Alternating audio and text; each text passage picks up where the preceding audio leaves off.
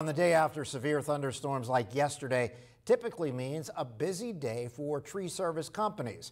Our Philip Ward spoke with Star Tree Service to find out how their crews are dealing with cleanup efforts. After the rain and even some trees fell during the severe thunderstorms our region endured, cleanup becomes vitally important. And that means a hectic workday for tree service companies like Star Tree Service. Busy, busy, busy.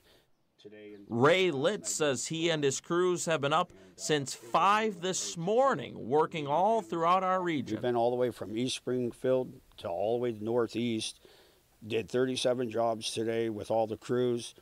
Got it all done, all the emergency work, and everything went good. Litz has been cleaning up trees for residents in the area for over 3 decades and knows what to look for when assessing damages and where the danger on the trees lies. After a storm like this, people should look for cracks. They should look for splits in the tree. They should look for the roots coming up out of the ground. They should look for leaning trees. It's already been damaged if that's happened. The next storm could cause more damage.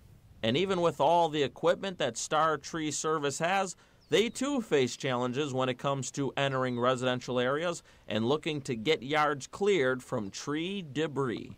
Getting into a wet yard maybe once in a while, getting stuck or something taking longer or something being in the way. But we always seem to work around it and get it done. Anything else, sir? No. You have anything to say, Chewy? Philip Ward, Erie News Now.